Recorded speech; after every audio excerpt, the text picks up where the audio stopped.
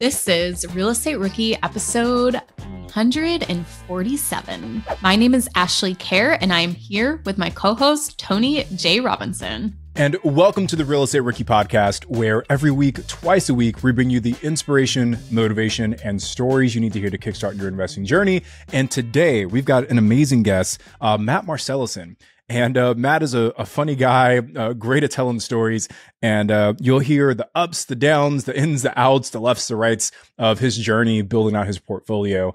And we talk a little bit about the end of whether or not Matt should quit his day job and do this real estate thing full time. We actually found Matt and met him in the Real Estate Rookie Facebook group. So if you are not a member, please join. And this is where Matt had asked for advice on whether he should quit his job or not. And there's hundreds of comments of people giving their advice on there. And ultimately, we decided to drag Matt onto the show to talk about his story and where he's at now with 11 units and making that decision. So he gives us, we read the Facebook post, we kind of go into background of why he's thinking he should make that decision. And then we go into his story and what has brought him to that point today. But Matt is very captivating when telling his stories, and you won't believe some of the stuff that has happened to him while he has a full-time W-2 job and managing these properties that he has done.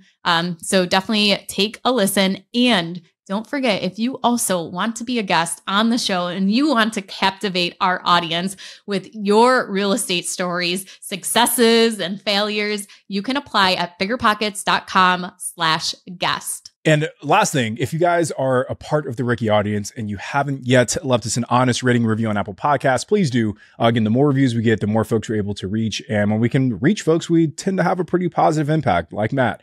So I just want to give a shout out to someone by the username of K Dimsky79. K Dimsky left us a 5-star review saying, "I love this podcast because it gives me the inspiration to pursue my real estate investing dreams, good spread of expert guests and rookies telling their stories." So again, guys, leave that rating and review on whatever platform it is you listen to the Real Estate Rookie podcast. And before we get into the show, just a little side note, when we are recording this is Halloween. So I do make a couple of references to Halloween in the story, even though this is December that this is airing. But just wanted to make that little note for you guys. Well, Matthew, so we found you in the Real Estate Rookie Facebook group. I'm going to share your post with everyone right now, if that's okay. For sure. Okay. So I was scrolling, as most of us do, but it was in the Real Estate Rookie Facebook post or group. And I came across this post and it said, "I need some guidance, BP fam. Since I bought my first fourplex in 2021, I've scaled to 4 properties and 11 doors. I'm at a point in my real estate investing career where I'm considering stepping away from my W-2 job. I'm a consultant and it takes a lot of my time. By the end of the day and the week, I'm exhausted and don't have time to be proactive in real estate like I should be. I only have energy to work in the business, not on the business. Below are examples of tasks I just don't have time to do. Networking, securing private money from friends, family, mailers, other marketing, deal analysis, portfolio design. While I am grateful for the paycheck, the opportunity cost is high and I'm not sure how I can grow my real estate investing business. I think if I had the capacity to put as much work into my real estate business as I do my W-2, I could knock it out of the park. Did y'all have a similar decision in your career? If so, how did you navigate it?" First of all, Matthew, how did I do impersonating your voice? Was that spot on? Spot on. Exactly the same. Good job. So Matthew, tell us a little bit about why you decided to put this post in the Real Estate Rookie Facebook group. Oh man. So I had been toying with this idea for quite a while, and it was actually on my to-do list for 2 whole weeks, which is a very long time for something to stay on my to-do list. And it was to reach out to the BP family and see if anyone has been in a similar position, which I know that other people have. And I'll get into the backstory in a little bit, but during the second half of this year, I really felt myself being really stretched thin. So I was converting an LTR to an STR. No one really talks about the boxes on the podcast and the mess that it creates and how long it takes to really set one up, make the post on Airbnb and get the tenants in there. I was doing, property management for my fourplex and my other triplex. I have a long-term, far away STR in Central Texas. And with my day job, while trying to run this budding real estate profile, I just found myself without time. So I would work during the day, very intensive. I would be so brain dead at the end of the day that I couldn't even put two sentences together. I would just turn off my Zoom, go make dinner, go to the gym, and that was it.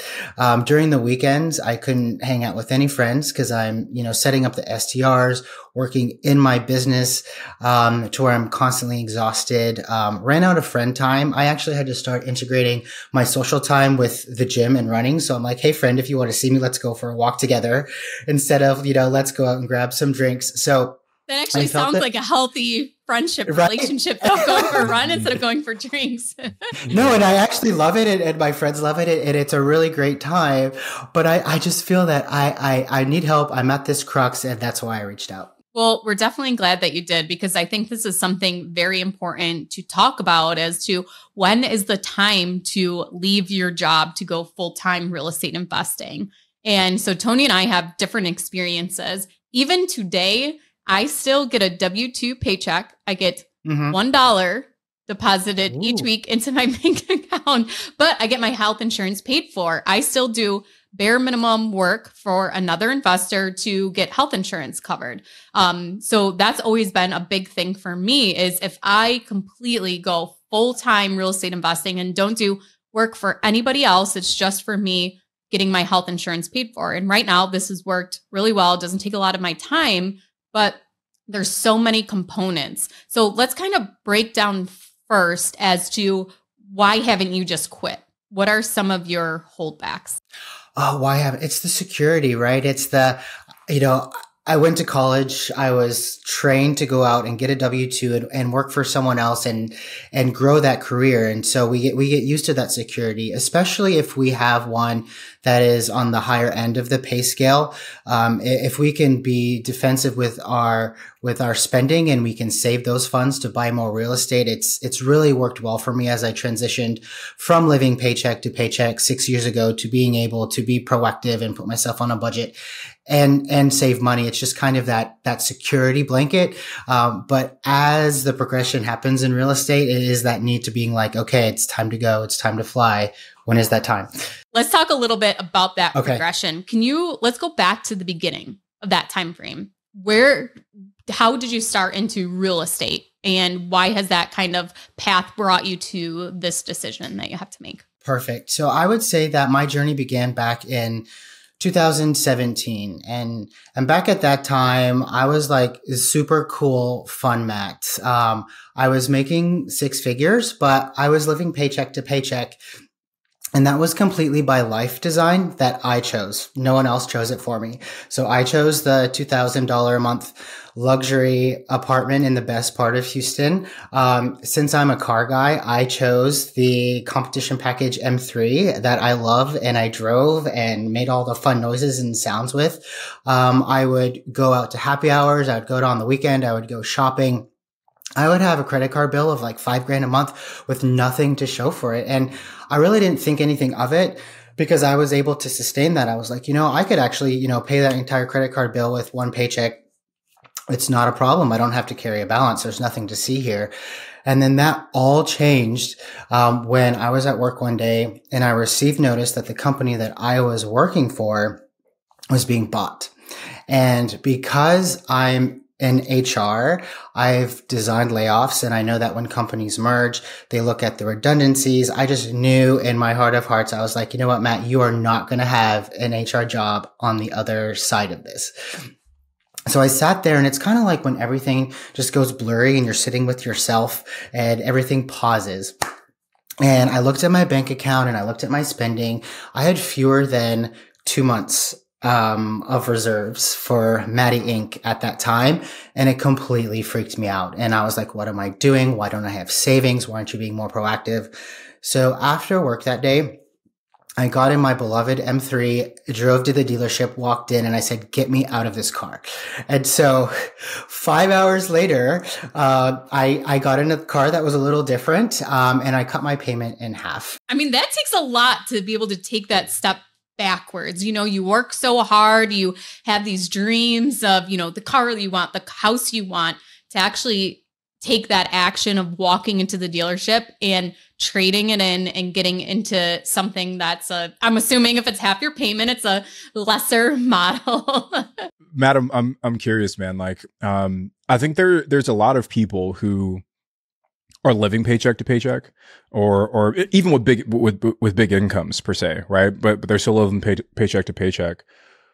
What, like, and you drill down this a little bit, but like, I don't know, man. I guess there's so many people who have that same experience, but never actually pull the trigger on making that lifestyle change. So how did you make that fear real enough to you to actually facilitate that action? And like, what would your advice be to someone that's in that same situation that's maybe struggling with pulling back that lifestyle creep? I would say, like, don't let yourself be fooled into thinking that you work hard and you deserve it. And yes, we all have to live and we want nice things, but there's a time and place to buy something that makes you happy. And so instead of, you know, spending your active income on something that's going to depreciate so badly, why don't you wait until you can buy an asset and have that asset pay for it instead? And you can do that later. And so another example I have of that is at the same time, Hurricane Harvey came through Houston and my luxury apartment flooded.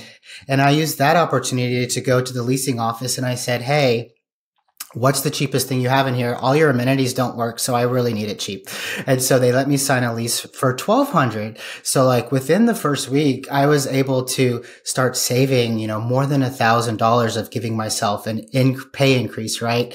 But it wasn't going to fix that inherent spending habit that I had. And I was, you know, swiping at everything, but I wasn't connecting the dots that I had to pay for it at the end of the day. So me knowing myself, I created myself an accountability spending spreadsheet where every day at the end of the day, I would have to go and record the vendor, how much, and why I bought it. And so it really made me pause at the register, like, hey, when I record this later today, am I going to feel good about the expense or am I going to feel bad? And that's what really helped me keep the credit card around $2,000, which was much better than the $5,000. And Matt, you know, the reason I wanted to highlight this is because I think for so many rookies that are listening, it's easy to get caught up in the hype of, oh man, he's got 4 properties, 11 doors, and you know, he's thinking about quitting his day job, but they gloss over all of the sacrifice that went into putting you in this position, giving up the luxury apartment, giving up the luxury car, getting yourself on a budget, saving month after month. Like those are the things that people oftentimes miss when they see the success at the end.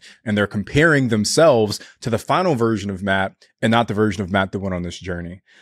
So after you trade in the car, you bump down your living expenses. What's the path that kind of gets you towards real estate? Right. So I had always had an interest in real estate. And after I graduated college, I actually got my salesperson's license in Texas. So I went and got that reactivated.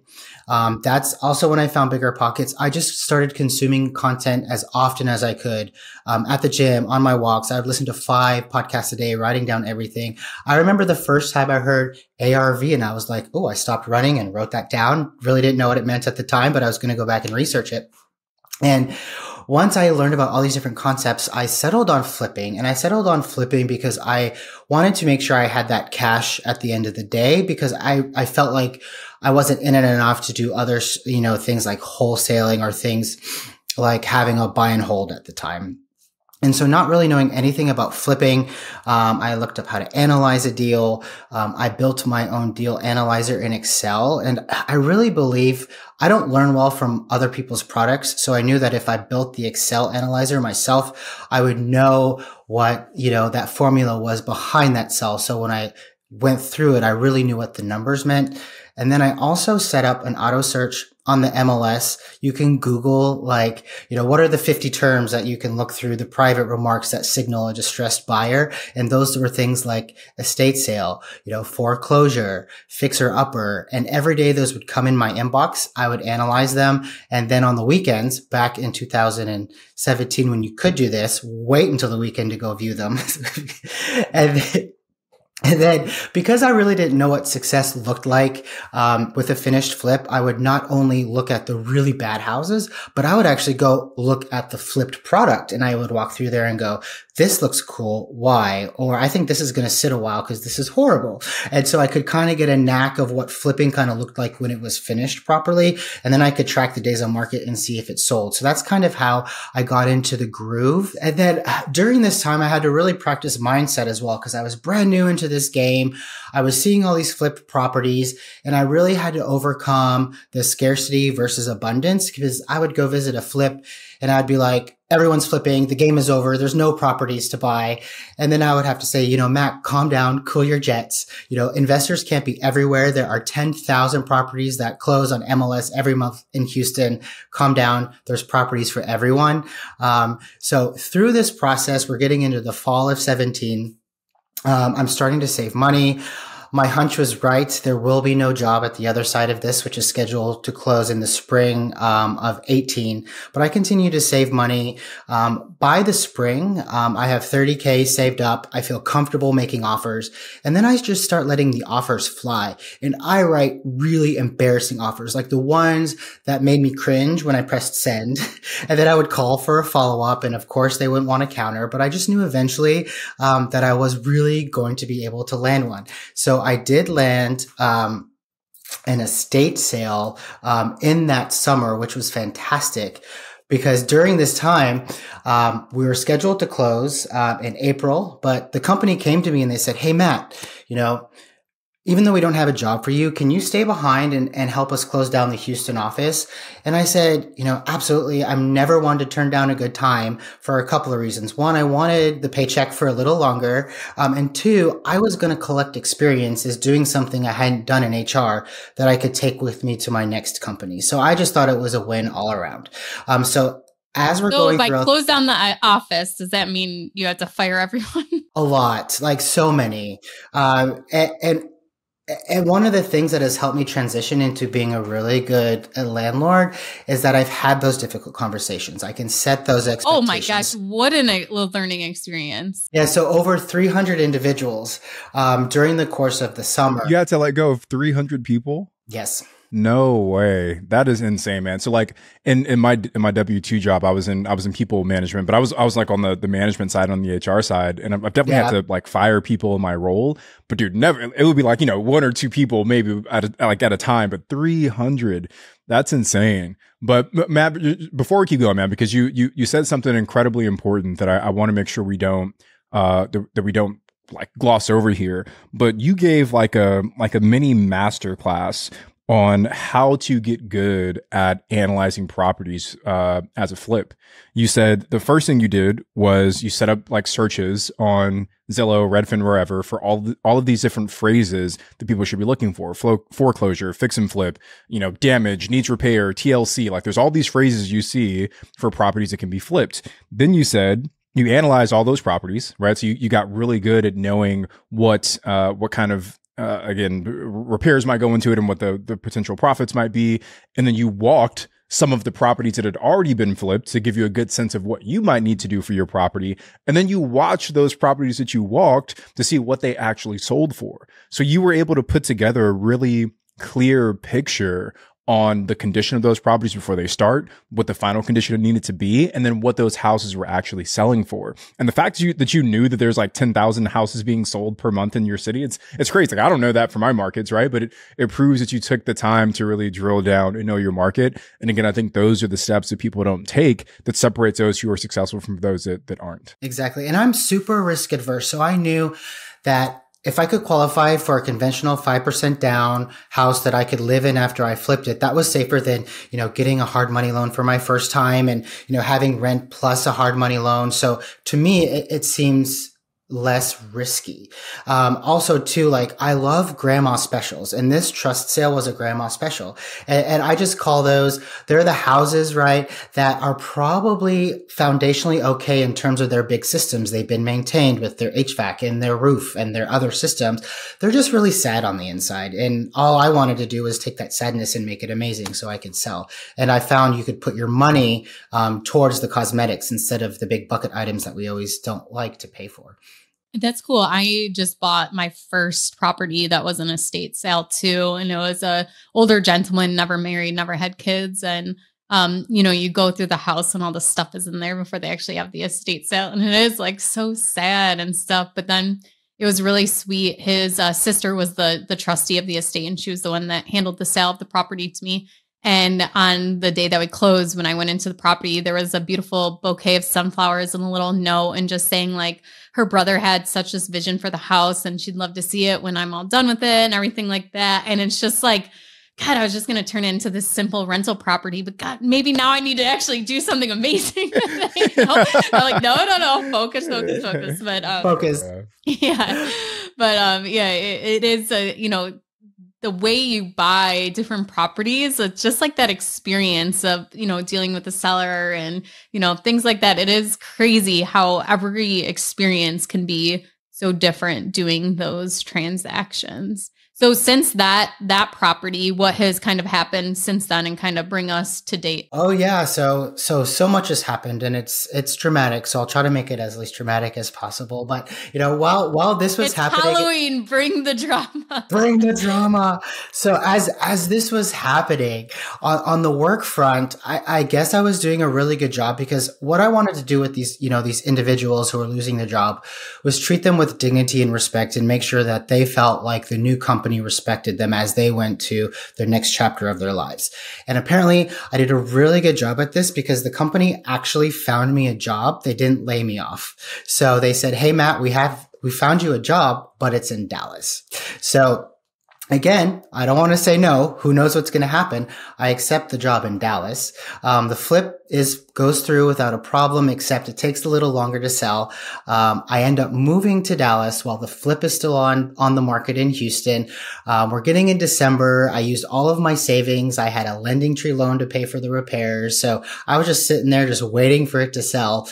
And it finally sold. And so I was super excited with that. And so once I had the proof of concept of, yes, I nailed my first flip. Not nailed, but I was pretty successful. I wanted to do it again in Dallas, but I had no idea what the market looked like. Since I had my license, I joined the Dallas MLS. And then I just started analyzing different neighborhoods, and I would look at the cheapest price per square foot and the highest price per square foot, and see if there was enough space between me improving it and making a profit. And I would even double check the school districts, because in Texas, they get their funding from the tax base from the houses. So even being zoned to a different school could throw off your numbers, being on the wrong side of the street. So I really wanted to confirm that.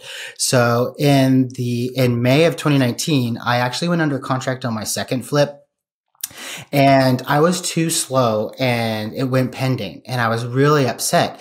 So I called the agent and I said, "Hey agent, do you have a backup contract?" And she said, "No." And I was like, "Well, let's work out one." And so I was super excited. And I always recommend to anyone to always ask if there's a backup contract, and if not, negotiate that contract, because one of the great things about it is if that first contract terminates for any reason, you've already negotiated that contract with the seller, and yours comes into play like that. And that's how I got 2 of my 4 properties. Yeah, it's kind of explained that process. So you talked about you're just notifying the agent saying, "Do you have a backup contract?" Maybe just explain exactly what that is, and how are you making yourself competitive that you think that they're going to actually take your backup offer instead of going back out onto the market. Perfect. So in Texas, you can negotiate a backup offer just like you would the very first active offer. So you're negotiating the price and the terms and the option period, earnest money,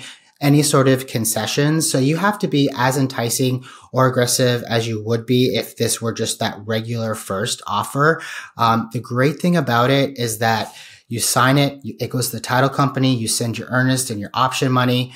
And then if that contract comes into play by termination of the first one, then you've already negotiated everything. And sellers like to do this as well because they like to have the power during that first contract that, hey, if they ask for too many things during the option period, we have this guy, Matt, in the back wing over here waiting to buy it. So it gives them a leg up as well. That's crazy. I've actually never done it that way. Like I've like talked to agents, be like, hey, if things fall out, like let me be your first guy. And like my second property, that's how it happened, where I was second in line, but I didn't sign a purchase agreement. I didn't send any money into escrow. So that's that's like a totally different way of solidifying that offer behind them. And if your offer is better, it almost like incentivizes the seller in a way to like find reasons to poke holes in what the buyer is asking for. It did. And it was. And I made sure of it just because I kind of had a feeling where I needed to be from the agent, because I went to the open house. I built that rapport. I called her. I was checking in and she was like, Matt, they're getting cold feet. They haven't done their inspection yet. And I'm like, fantastic. Let's hope they don't. So it really helps if you build that rapport with the agent, just so then they may keep you top of mind if you do need to negotiate a backup offer. So Matt, once you close on this property in late 2019, does it go as smoothly as the first one? Like, are you replicating that same success, or walk us through how this next flip turned out for you? Tony, you're foreshadowing, because it absolutely did not.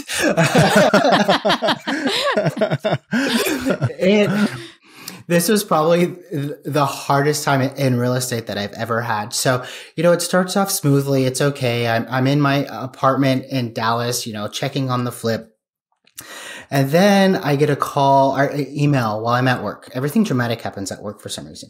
And it's from my contractor. And he said, Matt, after much thought, I've decided to walk away from your flip. It's too much work for me. I'll make sure you get back your money. And my heart sank, because I knew I had paid him $20,000 in advance. And I just knew in my heart of hearts that I was not going to see that money again. And so it was a huge lesson for me that we preach all the time about not getting ahead of your contractors. And the reason why I felt comfortable doing it is I went with a really reputable company in Houston that only works with investors, only fixes flips, right? They don't work with any residential people. So that was my state of mind when hiring this guy. And so I looked at the bank account and I said, I don't have enough money to hire another GC. I barely have enough money to order all the things that need to be done to finish the flip. I would say it was about 80% done. So I take a mattress. But Matt, sorry, did you get the money back from did you get the 20K back, or did he keep No, I didn't. He did a lot of song and dance. And he kind of just disappeared. And I actually, right before statute of limitations ran out, I was able to serve him, but then, something else happened and it never went forward. And I just kind of used that as a huge learning lesson of it's tough, man. I just want to, and Ash, I'm curious what your feedback is on this as well. But for me, when I work with a contractor for the first time, I usually try and backload that last payment. So I'll do like, I don't know, I think like my last contract with new contractors, it was like, I'll give you 10% up front, 15% after you finish demo, another 15% after you finish, like, I don't know, rough plumbing or electrical or whatever it is. And then the last like 20% is once, the job is actually completed. Is your schedule something similar to that, Ash, when you're working with a new contractor? Right now, all I'm doing is I'm being invoiced based on what is completed. So no money up front. And then I just right now my contractor's doing every 2 weeks. He'll invoice me. He's a GC, but he does some of the work himself, but the painter just finished. So I just got the invoice for the painter and things like that. But we just do it that way. And that's kind of easiest for us. And I've been working with just one contractor recently. And it's easier, I think, once you've like built a relationship. Like my guy Nacho and Joshua Tree, like we don't even sign any contract with him. Like Nacho's like a second father to me and Sarah at this point. So we trust him with our lives. But if it's a new contract, we typically set it up that way. So Matt, sorry to hear that he runs off with your 20K. But yeah, I guess like from that moment, like how do you get this job finished? There's really only one option. I took one of my mattresses and moved it into the bedroom of my unfinished flip, and I YouTubed my way through the finishing of that second flip. And so I would order the materials. I had to reorder the doors, even though I already gave the contractor money for the doors, ordering the baseboards, the cabinets, the countertops. The big stuff I did have to contract out, like I can install marble countertops. But, the carpentry work, I was like, how do I install baseboards? Okay, got it. So, you get a nail gun, and I just remember like going to the baseboard, being like, boom, and then wiping a tear away, and then boom, and then wiping. It was just like, I just thought my world was over, and I thought I was really dumb for trying to be super cool. And I did one flip and I was awesome, and I apparently wasn't. And so that took me until December of 2019 is when I finally finished the flip, and I was super proud of it, and it was gorgeous. And I was just like, man, I'm going to live in this house now because I earned it. It was insane. And then, so as we know, COVID happened in March of 2020. Things started to slow down. There was a lot of uncertainty. And I had a lot of PTSD. I really didn't listen to a podcast for a while. I was happy being in my house, but then I got bored and I got inspired. So I picked up, Set for Life by Scott Trench, and we talk about, living beneath your means. And I'm like, oh yeah, I remember that. And talking about how, regular people can build wealth by house hacking. And I'm like, ooh, tell me more. Let's learn about this house hacking thing. So I remember I was sunbathing in my backyard, minding my own COVID business. And I read this and I was like, I'm selling my house. Why am I living in this house? It costs one paycheck to run. Yes, it's gorgeous. Yes, I love living in it. I feel super cool because I did all the work myself, but this is not going to help me get to where I need to go. So I ordered a for sale sign from my broker. I ordered the photographer. I put it online by the weekend. I had 15 showings, 3 full price offers. And I sold the house. Dude, I love hearing, when folks DIY. I'm a real estate investor, but I'm not the DIY guy. Like, I'll hang a light fixture, I'll swap out some light switches, but like baseboards, carpentry, all that stuff, I'm not all that good at. But kudos to you, man, for buckling down and doing the work that needed to be done to be able to get that deal across the finish line. So the second flip eventually has a happy ending, which is good. And I'm assuming, Matt, were you able to sell that one for a profit? I was. So what was so crazy about this story too is, after I sold it, I was like, through the option period, I'm like, I think they're actually not going to terminate the contract. And I was like, oh no, I need somewhere to live. So, and also I need somewhere to store my stuff because I have 2,000 square feet of furniture now that I've collected. And so I put my stuff in storage. I found a corporate unit in Dallas because I didn't know when I was going to have to go back to the office. And so the profit on that one was 55 grand, even with the 20K hit, from the contractor. And I remember going to the corporate apartment. I'm around all of these weird objects because none of them are mine.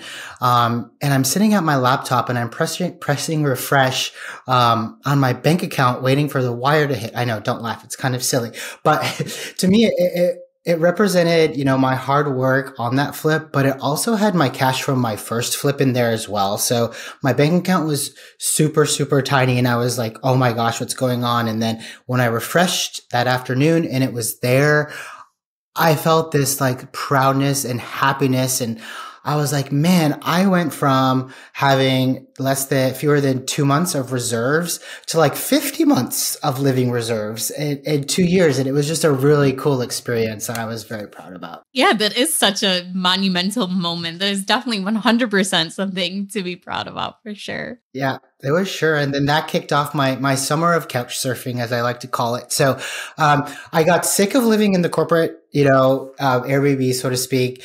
I knew we weren't going back to the office anytime soon. So I just started, hey friend, I'm coming to Austin. I'm going to stay with you for a while. I went to go live with my mom. She loved it. She cooked for me. We'd like binge on Netflix. It was like a really cool summer, stay with friends in Houston.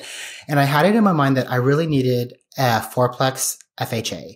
And the reason why I wanted it is I wanted to lever as many units I can while still getting a regular loan. I wanted FHA because I wanted the 3.5% down, not the 25% down. And then, so that was my new mission in life. I went and I looked at all the fourplexes in Houston. I didn't even care if it was an hour away because, Houston is an hour away from Houston because it's so large.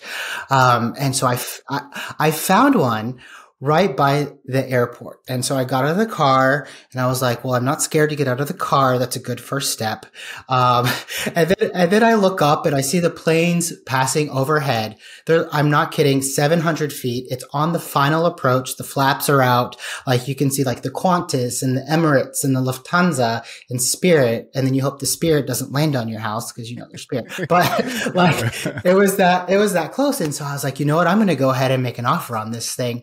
So I made an offer. It was listed for 450. I went in at 405 with, I love to do my 5K, kicker at closing just because it's fun to bring less cash. They counted at 410. And then we were under contract and I was like, man, this is super exciting. This is super easy. All of my real estate stuff that's hard is over and it's going to be smooth sailing. Well, because this is the Halloween episode, and we're bringing the drama, this is where stuff starts to get a little bit crazy. So I scheduled the inspection. I haven't been in these units yet because, you really don't get to view them till you're under contract. So we start with the first unit, A1. I go in, perfectly fine, 2-story townhouse. They're side by each. Looks great. Go into the second one. More of the same. There's nothing really wrong with it. Go into the third one. There's no floor, so there's no carpet. There's no doors on the cabinets. There's no air vent covers. And I'm like, okay, well, we're going to have to get this fixed if it's going to go FHA, but no big deal. So then we go into the fourth one. And so I knock on the door. From the information that I have, I'm expecting like a 30-something female. And it's an old lady. And she's like, hello. And I'm like, yes, I'm here to inspect the property. And she's like, okay, I'm expecting you. I walk in. I get hit with this smell that smells of decay. It's 90 degrees. They're not using the AC. This is June in Houston, 2021.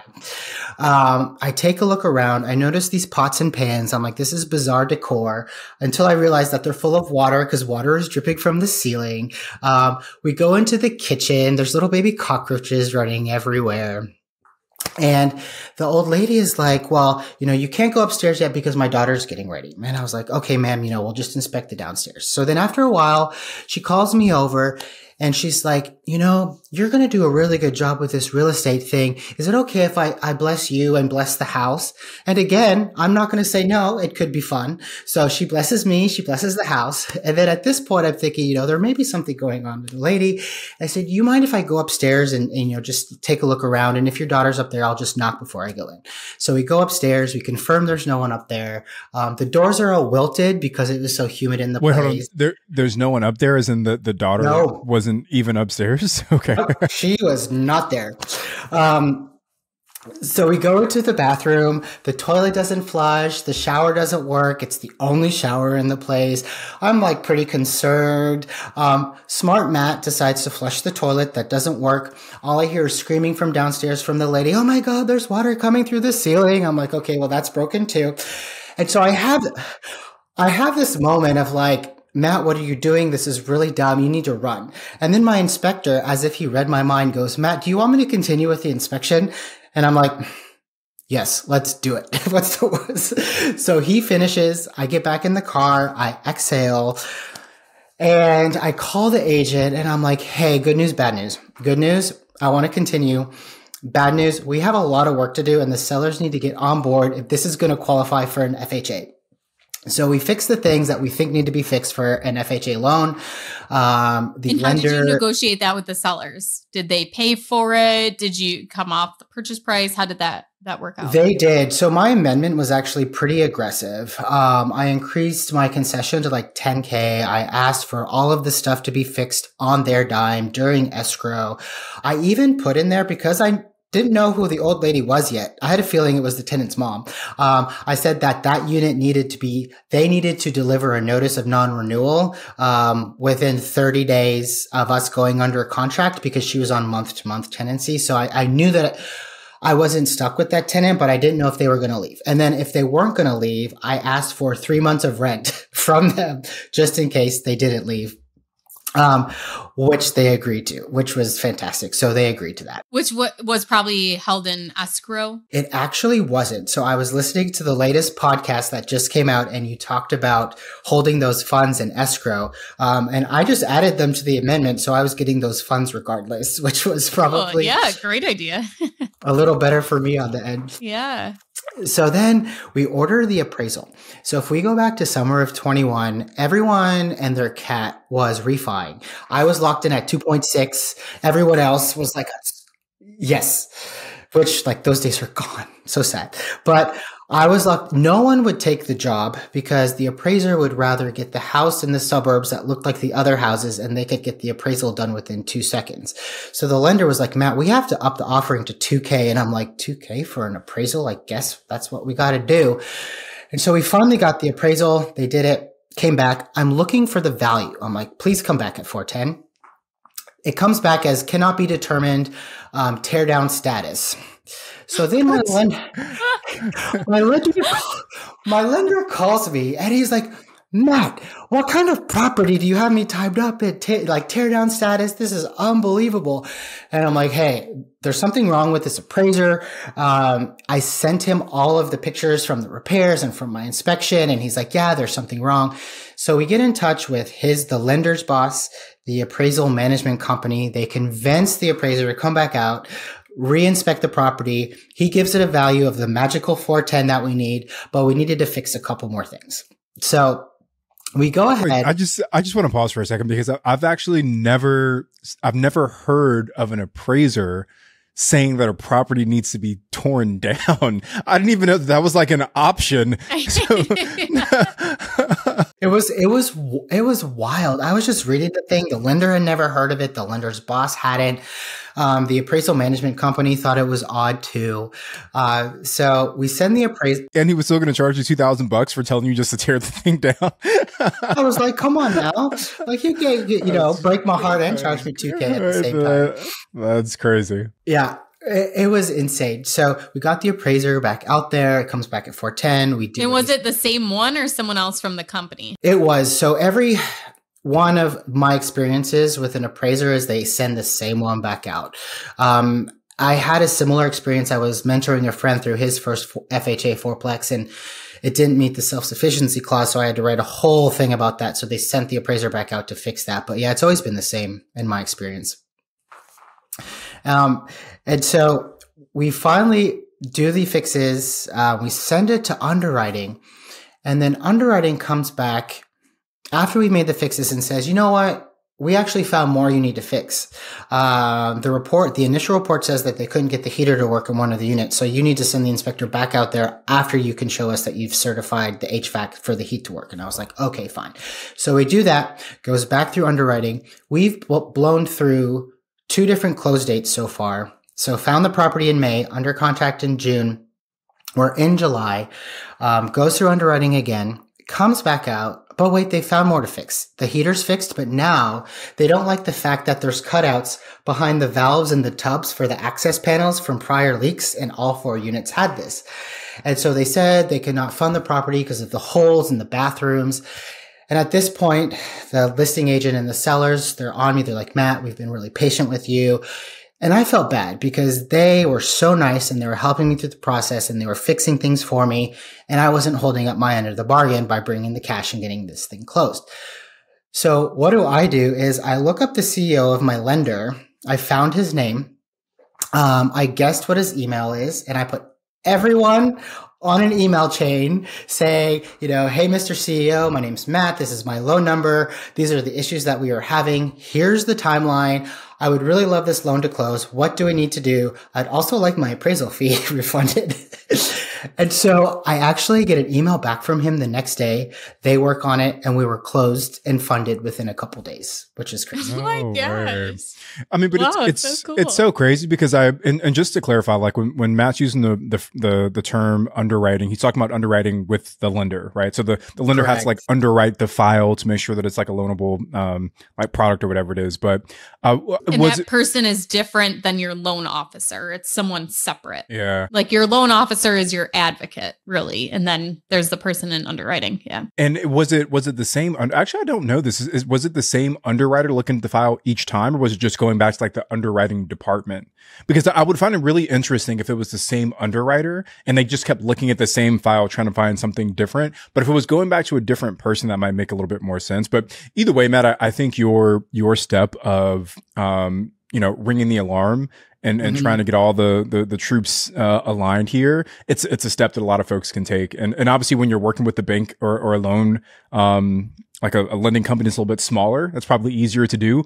Harder to email the CEO of like Bank of America, you know, but if you're going to like a local lender, it's a little bit easier. I manage a property for another investor, and yesterday we had an incident where there was some water leaking in one of the roofs, and we just had it replaced last year.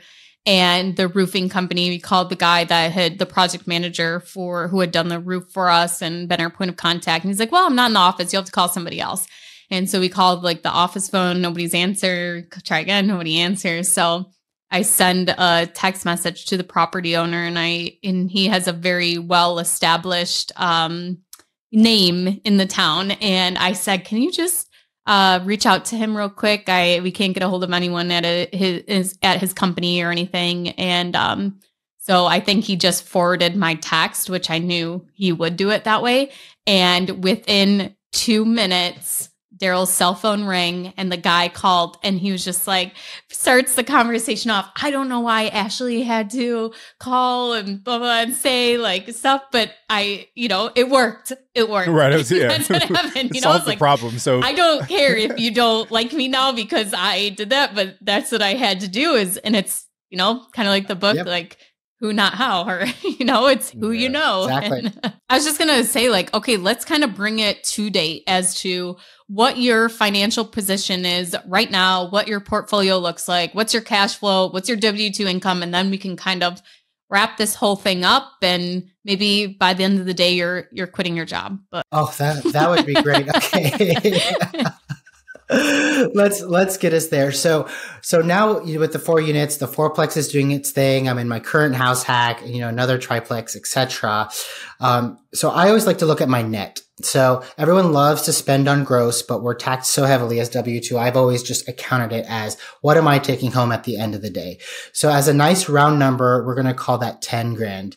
And so I still have taught myself to live on half. So 5 is for spending, 5 is for my buy more real estate. And then my passive or my real estate income is sitting at $4,000 a month. And so that is kind of the spending money that I have now. So with a portfolio, that is around 2.2 with 700 in equity, I have my Oh No fund or my buy more real estate fund, however you want to look at it, at around 75K, my business bank accounts at 20. I feel like, yes, I would take a hit and yes, I would have to really watch my spending, and that opportunity cost of letting my passive cash flow build in my business bank account.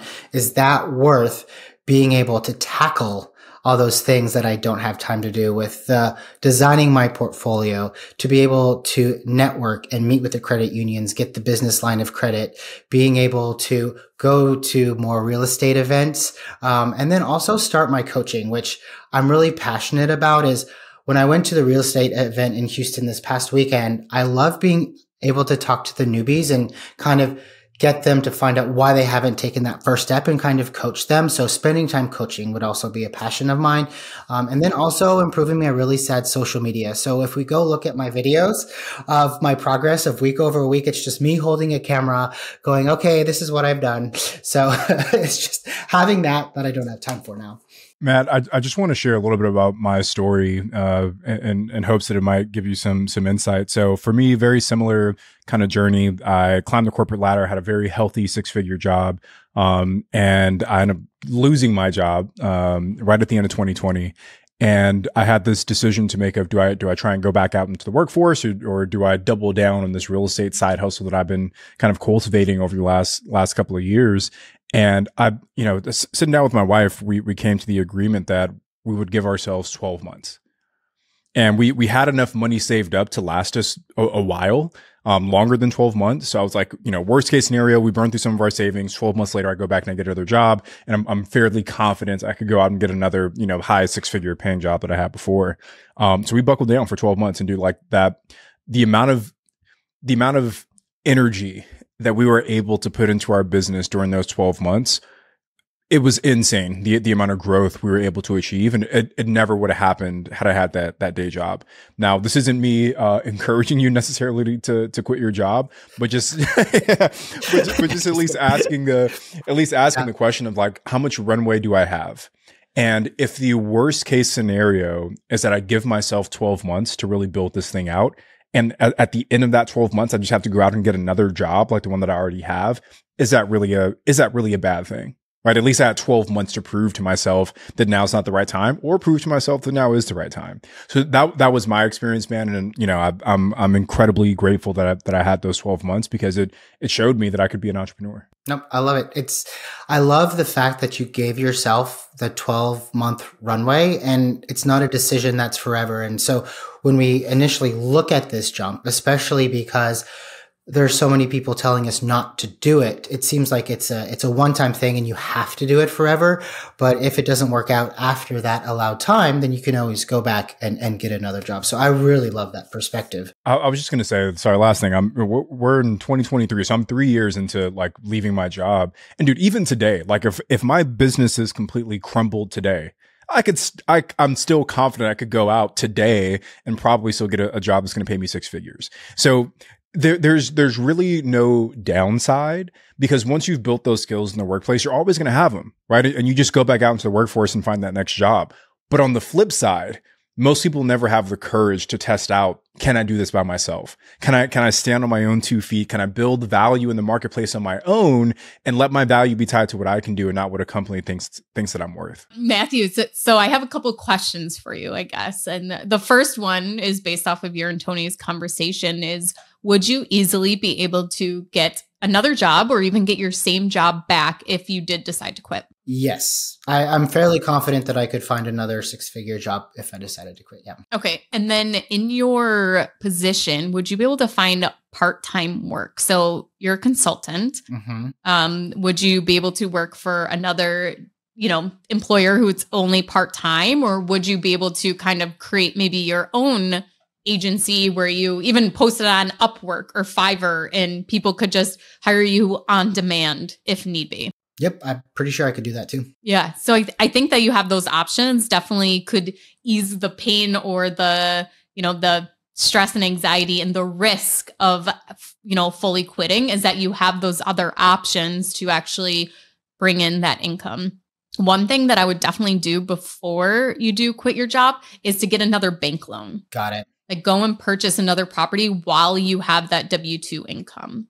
One thing that I would like is, if you were still going to work a little bit as a consultant, if you could get a part-time job, because that W-2 income is going to be way more valuable for loans than going out on your own and creating your own little business where, yes, you're bringing in income, but a lot of times banks will want to see 2 years of tax returns for that business that you have created on your own. So, but if you're going out and you're getting hard money and you're going to do flips and you have private money and you're not even worried about doing bank financing anymore, then that kind of rules that out for you. No, that makes sense. I do like the idea of the one more bank loan.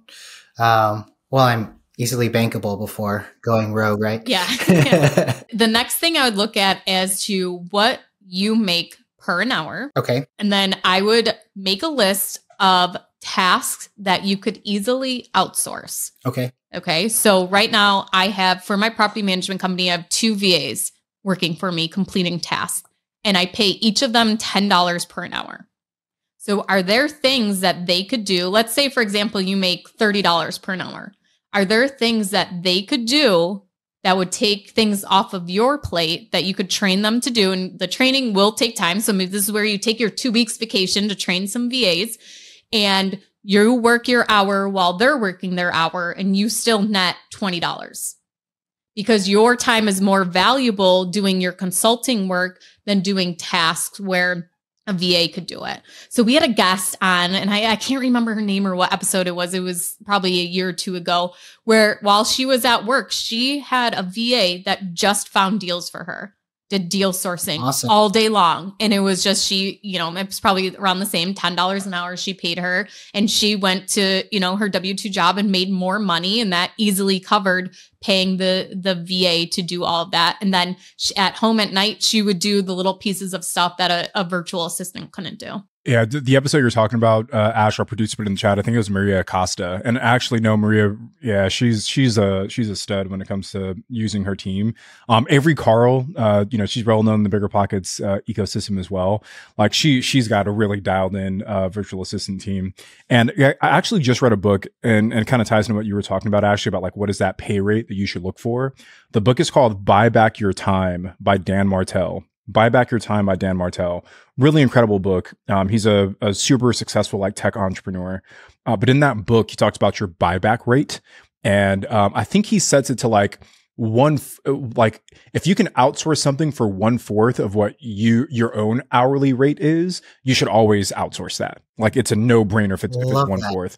Anything above that, maybe there's a little bit more flexibility, but like if you make, $30 an hour or call it $40 an hour and you can outsource something for 10, do it every single time, because the value you can go and create at that $40 per hour is going to, far exceed that. And your VA might actually do something better than you do too. Mine find things like little things that I wouldn't even think of as like, a third party, someone looking, from the outside in. When I give them, here's, the scope of work of what I want you to do for this process, the SOP, and they'll actually poke holes in it. Well, when I did this, it goes to this, and they're like, oh, God, okay, let me rework it here or whatever. But they follow it to a T, and it's done way better and way more efficient than if I was actually going and doing any of these tasks myself anyways too. I think one thing to add on to what you said, Ash, I love the idea of like the part-time work. I guess like an ancillary piece to that is, are there additional services that you can provide to other real estate investors? Like if you're doing property management for yourself right now, can you take on maybe a few property management clients for other owners? So now you've got an additional source of revenue there. If you flipped houses, can you, I don't know, like say you're really good at finding deals, can you wholesale maybe 1 or 2 deals every quarter to other real estate investors? Olivia Tati, who is on one of our recent episodes, she quit her job as an engineer at Chevron. She had a really, healthy 6-figure salary, but she didn't just rely on her rental income. She started a design business that helps other real estate investors design their Airbnbs. And that's a good portion of her rental income. So just the question of like, are there other services that you can provide that build on the skill set you already have to help other real estate investors? So it's still related to the core of what you're trying to do. Right. No, that makes great sense. So my vote is no, don't completely quit your W-2 job. That's my vote. I say go down to part-time. Yeah. I'm a bit of a risk taker. So if I'm you, Matt, like, dude, like if you've got the runway, like, again, I feel like that value that I got from being able to go full time, it was really impactful for me, man. But obviously at the end of the day, you got to make the choice that's right for you. I would hate for you to quit your job and come back and say, Tony, I quit my job and my life is falling apart. So, I should have taken Ashley's advice, but no, I think this is awesome that you are considering it. And, hopefully you're able to take, some of our advice and find a plan that works for you.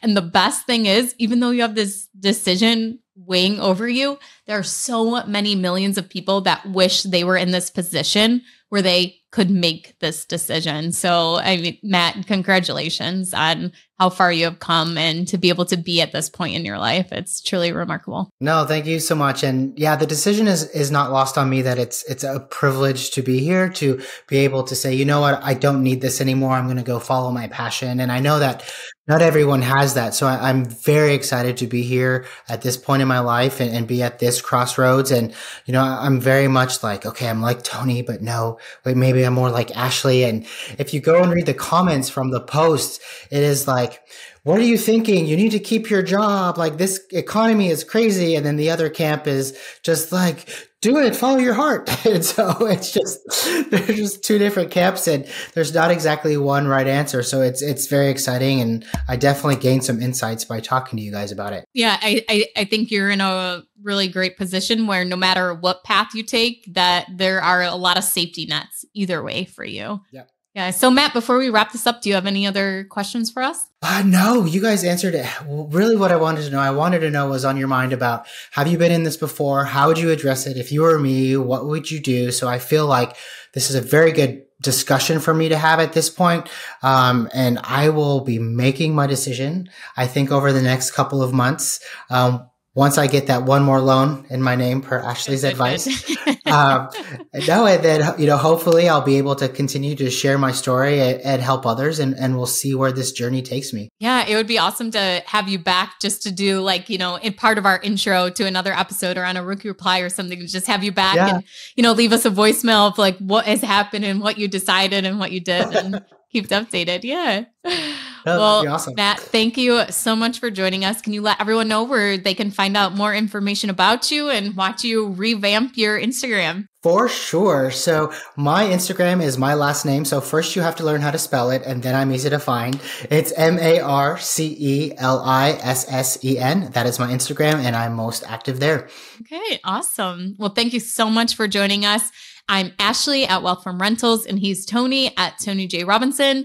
And we will be back with another episode. We'll see you guys then.